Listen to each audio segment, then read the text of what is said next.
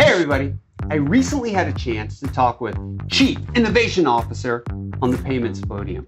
Yes, a Chief Innovation Officer. Wait, what Chief Innovation Officer? Lisa Coffey. Lisa Coffey is the Chief Innovation Officer over at Corporate America Credit Union. And we discussed, you ready for this? Innovation.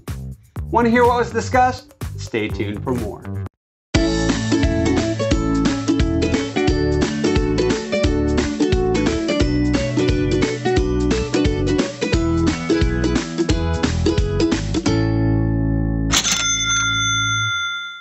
See, that's right, we discussed innovation, and it was innovation in credit unions. Well, it does kind of apply to all financial institutions.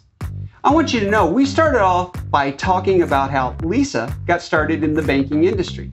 This is what she had to say. Well, I started work when I was 12, and I was a proof operator and a teller. And my mom worked at the corporate credit union in Tennessee, and my dad got transferred. So she said, "This is a great place to work, Lisa. You really should work for a credit union." So I did.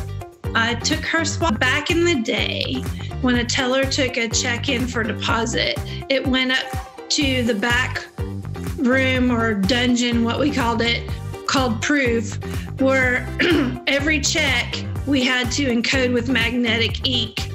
And on the back, it would stamp the Bank of First Deposit on the back, and then it would go to the sorter for processing and cash lettering for collection. Like I said, Lisa has had a long and great career.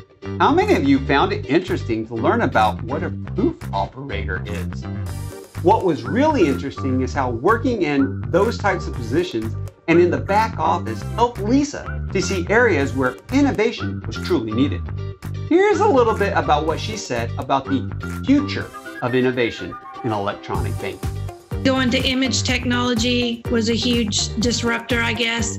Then 9/11 was a huge disruptor for Check 21, was called the Check Truncation Act. Remember before that we could never get through, and then 9/11 happened and we were able to do it.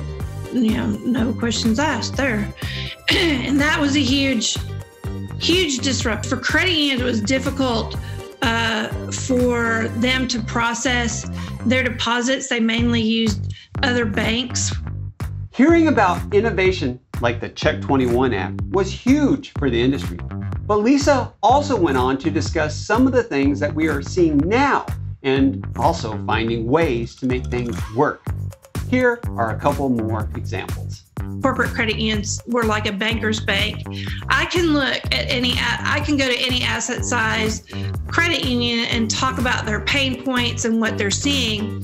And then I can look at the payment processing platforms that we have today and see across states and across, accounts, what type of activity is going on. And as we looked at just the ACH transactions of the credit unions, we process incoming and outgoing ACH files, and we just started looking at all the volume and what the cash out volume and dollar amount was, and started taking that information to our members and saying, your members just aren't asking you for it because you don't have it, and they're going somewhere else. And look at how much money is going out there and not to you. I just loved how Lisa discussed finding ways to satisfy member needs via new payment rails, like RTP. And that wasn't all. Lisa had a lot to say in this podcast, especially when it came to how they are looking at their members and wondering, are members actually asking for faster payments? And the innovative ways in which Corporate America Credit Union has found and proven, yes, that is proven, that yes, indeed, credit union members are asking for faster payments. Maybe you just aren't looking in the right place or seeing what they're saying.